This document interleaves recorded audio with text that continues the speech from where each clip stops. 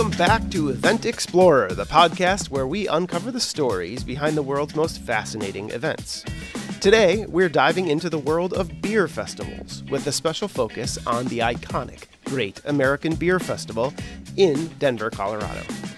This isn't just a celebration of beer, it's a testament to the vibrant and ever-evolving craft beer industry in the United States. And believe it or not, craft beer wasn't always the staple it is today. The journey of American beer has been one of resilience and innovation.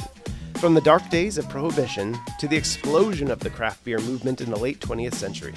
The legalization of homebrewing in 1979 in particular sparked this revolution, leading to the birth of craft breweries across the country. These pioneers, driven by a passion for quality and creativity, transformed the beer landscape, bringing a diversity of flavors and styles that had never been seen before. As craft beer grew, so did the need for a platform to showcase these innovations. And that's where these beer festivals came into play.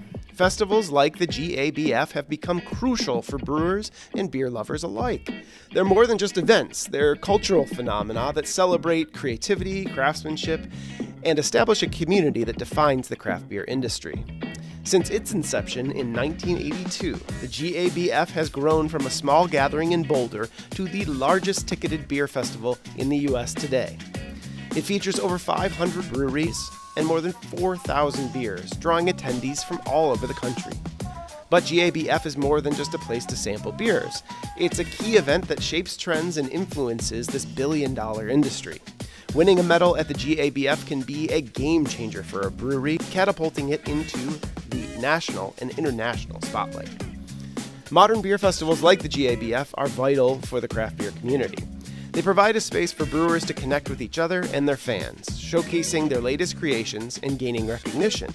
These events also foster a sense of community among enthusiasts, offering them a chance to explore new flavors, discover new breweries, and engage with the industry in a really meaningful way.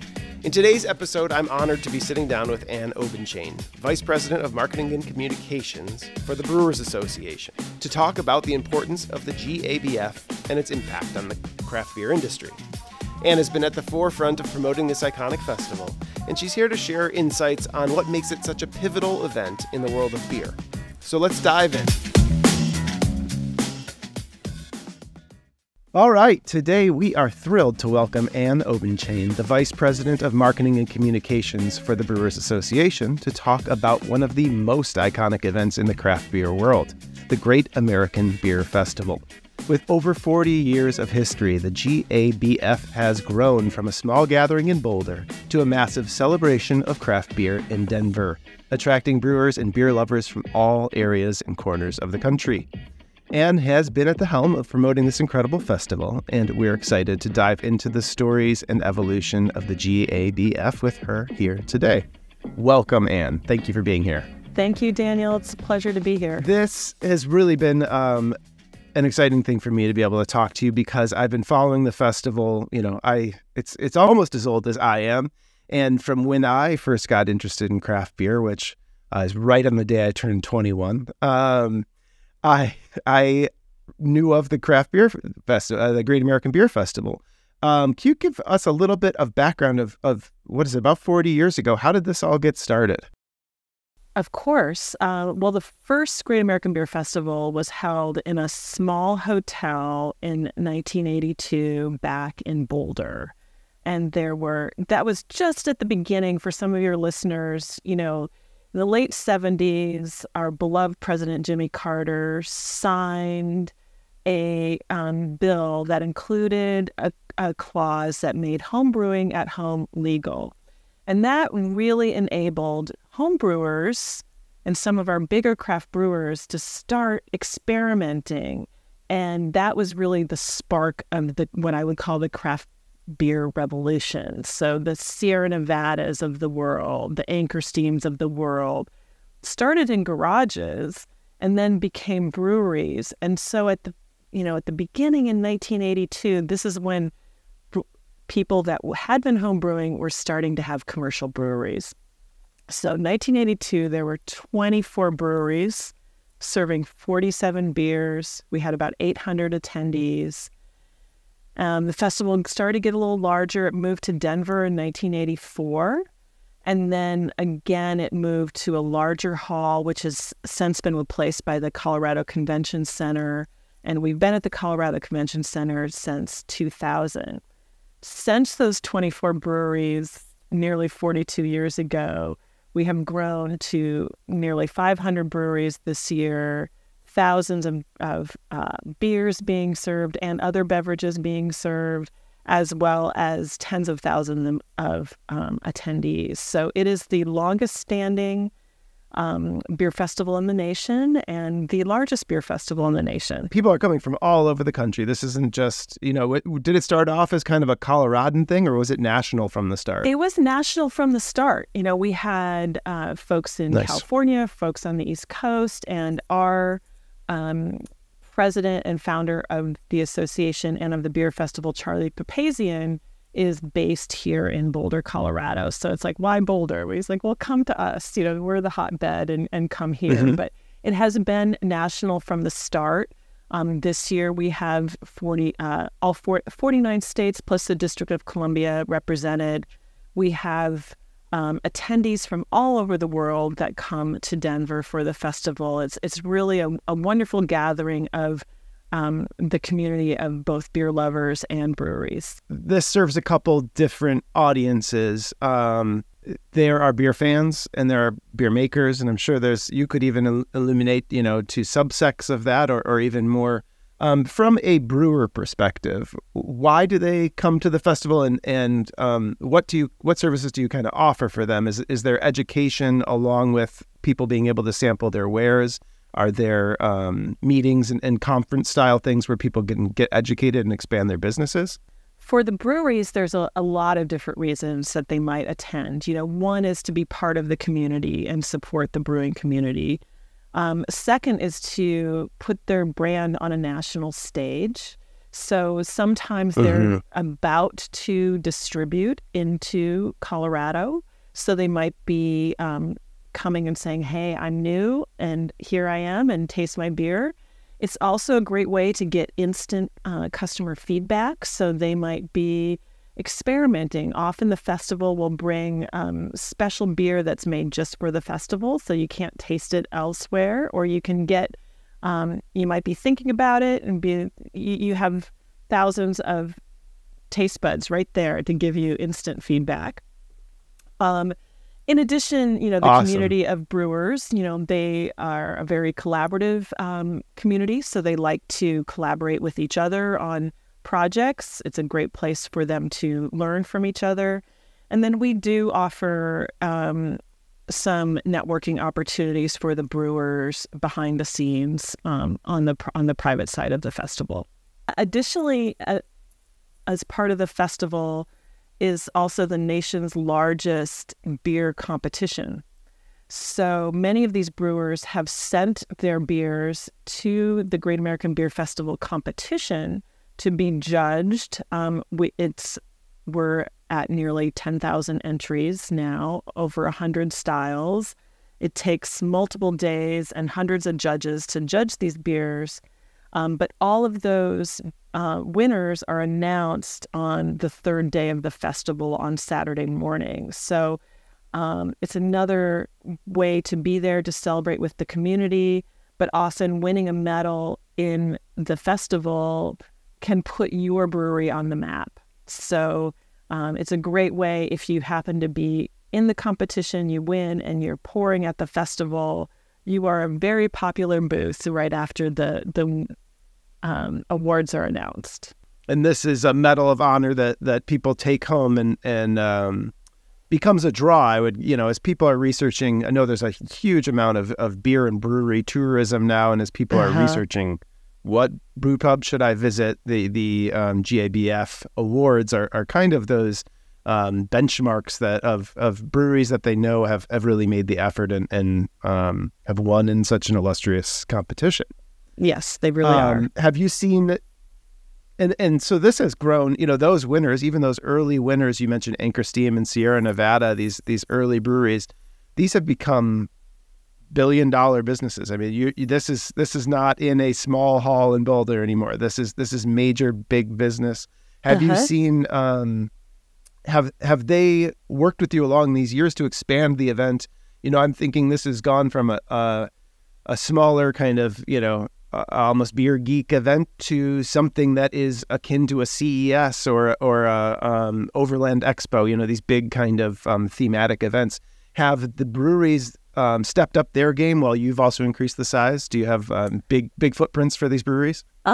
Yes, and it depends. Each year the breweries come depending on what they're looking to, what their messages are. They're looking to share with their customers, what beers they're using to share with their customers.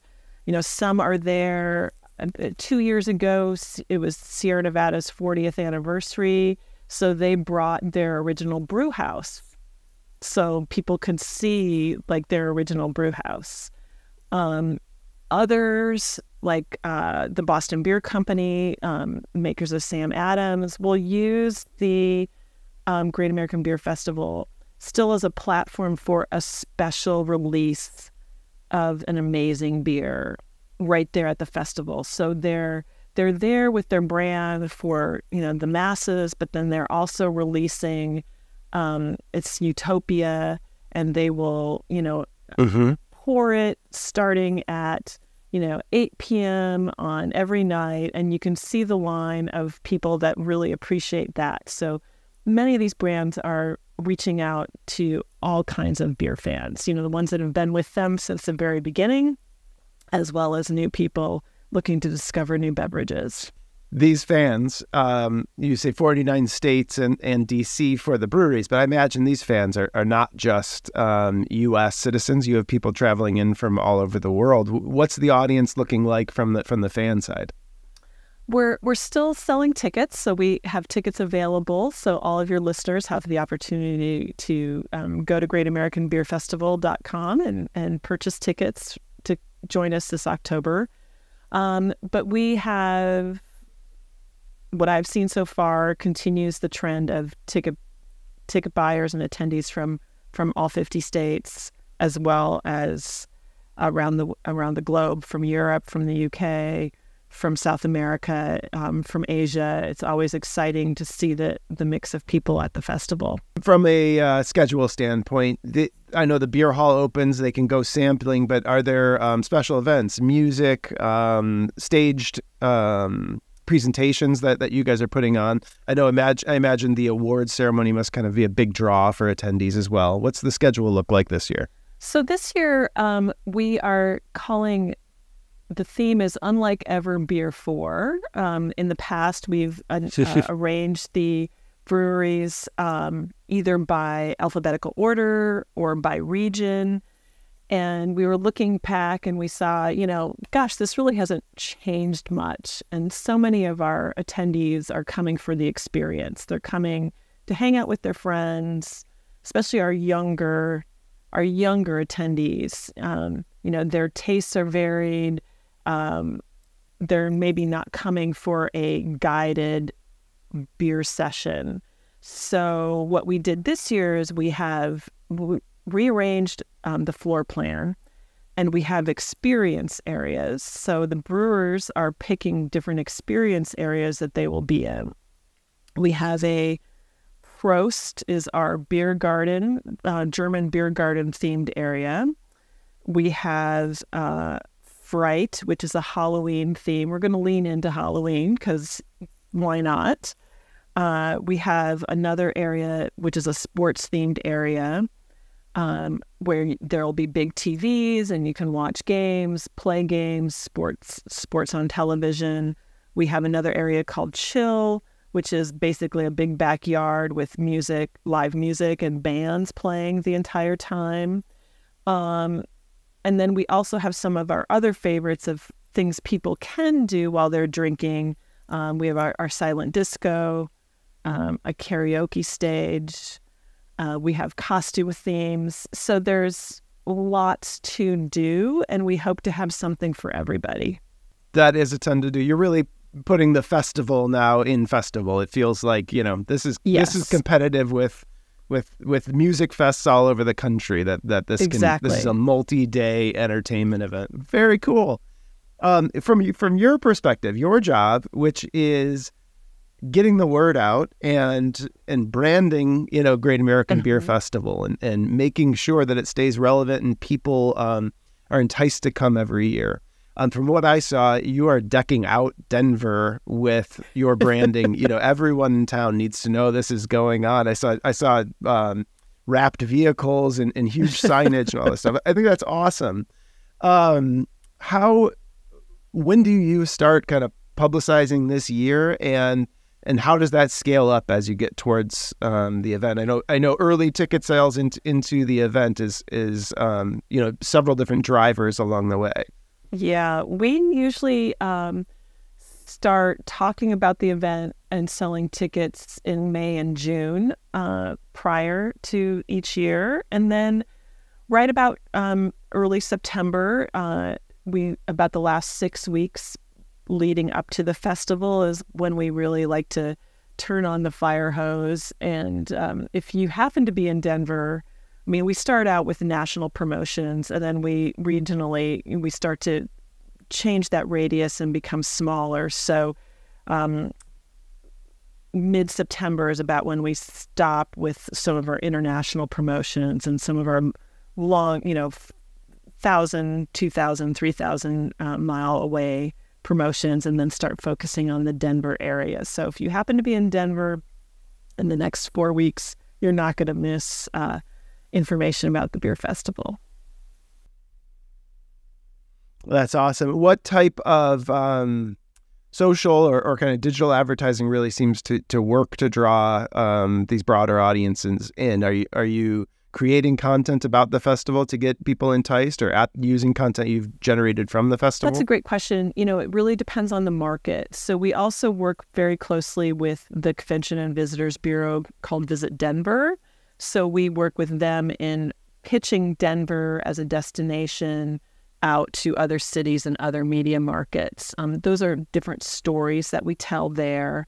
Then we also do advertising specifically in hot markets that come to Denver, like Chicago, the Chicago area, Southern California, Texas, some of those larger DM markets that come to Denver. We focus on them, telling a story about the festival. We're always working on reaching our young demographics, so our legal drinking age Gen Zs.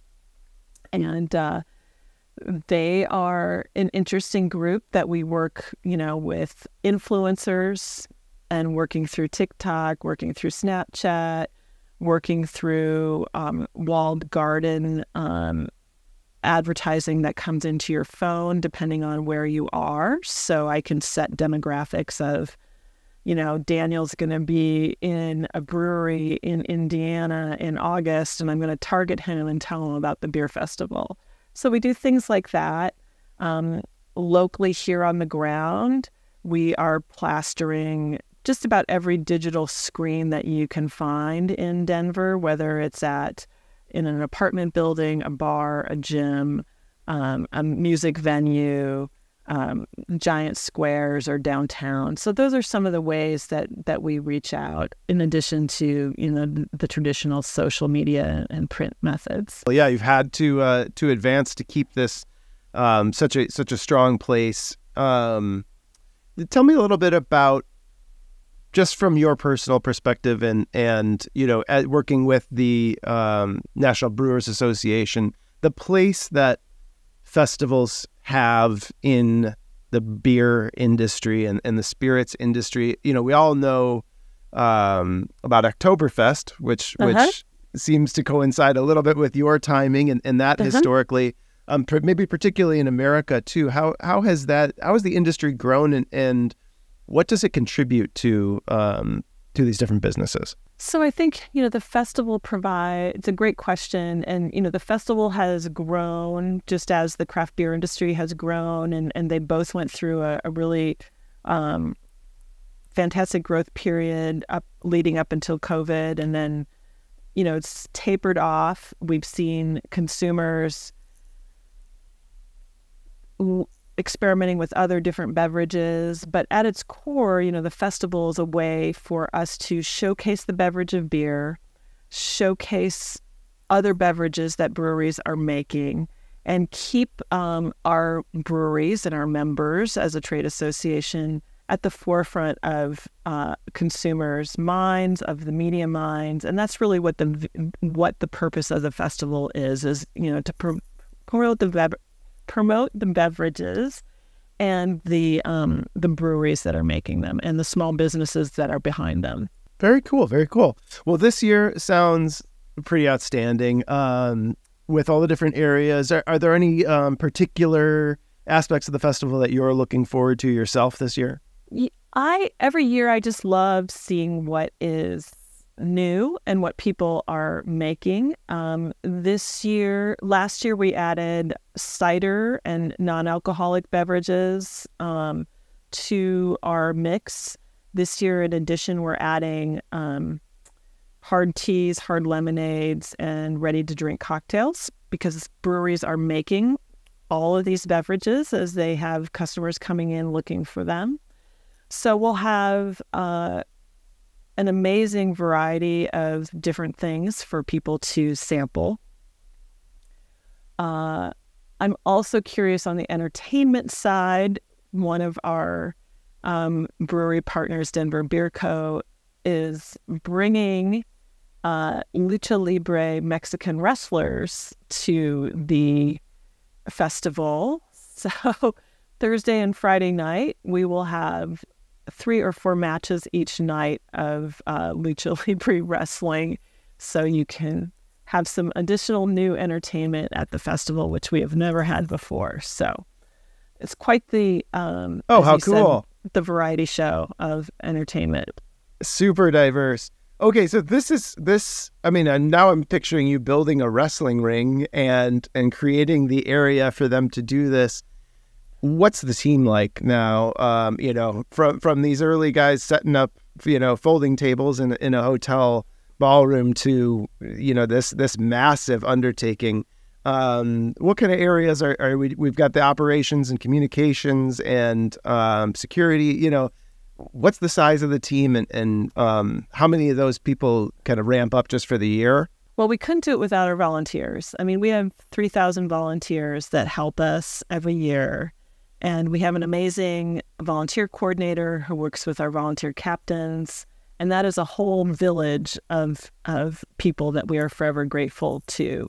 We also work with the convention center and the exposition hall staff and contractors, security team, Denver PD. All of these people come together. But the first thing when we hit the ground is we have probably 12 semi-trailers of beer. Let's go back to the beverage first.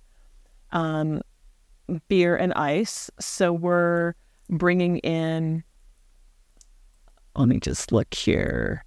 I mean, we're bringing in an estimated 125 tons of ice. So 2 of those refrigerated semis are just ice. We have more than 3 miles of draft line that we need to line. So we have a beer service team that will set the floor and set the draft lines. And then we bring in then they set the tables, they set the backdrops. People come, some breweries that have booths will be setting up their booths, usually Thursday afternoon. Then we bring in the beer and connect all the draft lines.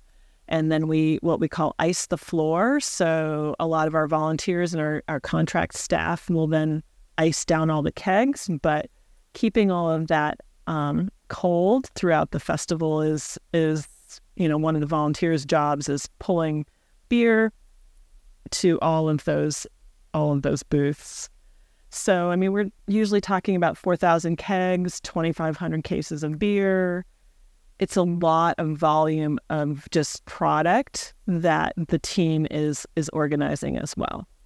Wow. And there's this is a controlled beverage, so that all kind of gets looked after too, right? You have to keep things secure, yes. Make sure, I'm sure it's, everyone's 21 and up that's in there, makes it probably a little bit easier. Are there any kid-focused things, or this is all adult all the time? No, this is a plus event only. And so we've, some of the, when we talk about logistics for the event, one of the things the event team first has to do is, to work with the state liquor board and our distributors to ensure that we have the correct permits for the event. So that is no small feat. And then, we work with the breweries. We set up there's nearly 30 distribution sites where breweries are delivering their beer to us. So you don't have to ship your beer from Indiana or Michigan to Denver. You're going to send it to a place near you, and then we're going to take possession of it and get it to Denver. So there's no cost there. But so there's a huge matrix of logistics that we work through to make it easy for the brewer. So all they have to do is show up, pour their beer. We're going to take care of their beer, make sure it's cold, make sure it's going to pour correctly. And so they can just talk to the customers. And that empowers the brewers too, right? They don't have a distribution network to get things over to you. So that's really cool. So they only need to travel that first 100 miles or so, or maybe even less. Correct. Probably in a lot of cities, to get you the product, and you'll bring it to Denver. And when it shows up, it's going to be the right temp and ready to drink and ready to talk about. Exactly. Yeah, before we wrap up, I just was wondering, any kind of highlight moments, or Sierra Nevada bringing their original brew pub to Denver from Chico, Colorado California is very cool. Any other kind of standout moments that have really said like, wow, we this is bigger than I thought it would ever be kind of moments? I think just to see, we've got 122 first-time breweries coming to pour at the festival this year. And just to see that there's still that interest and breweries are still coming to Denver, still seeing the festival as valuable, still wanting to be part of it, just warms my heart and is super exciting. So I can't wait to see what they'll be pouring. And it's just fun to see everybody smiling. I mean, everybody's so happy at these festivals. The breweries, the attendees. It's a great meeting of the brewing community. I love that. Yeah, some really special moments in these bonds that are forged. I imagine you've probably, the festival has seen a first-time brewer come in, and 5 years later they're, distributing to multiple states and have multiple bars and are really, enriching their own hometown and across the country. So, I mean, it's a heck of a service that you're providing. It also sounds like a very good time. So, congratulations on the new kind of approach this year too. I think that just sounds really cool, and it's something different. Yeah. So kudos to the creativity and all the great work you do for communities all across the country and in the beer industry. So I'm looking forward to hearing more about it as the festival goes on. Say say someone's not ready to make the jump yet, but they want to see it so that they can come and get enticed. What kind of handles should people be following and be able to get the stories out of the festival? On Instagram and Facebook, Great American Beer Festival and GABF are our social handles, so you can watch for videos and photos from the floor. Well, Ann, thank you again for joining us, and I think people will get a lot of this out of this episode and definitely be a little bit thirsty by the end. So I hope so. Thank you so Daniel. much. And that wraps up today's episode of Event Explorer. We hope you enjoyed learning about the significance of beer festivals like the GABF. If you enjoyed this episode, don't forget to subscribe and share it with your friends. Until next time, cheers and happy exploring.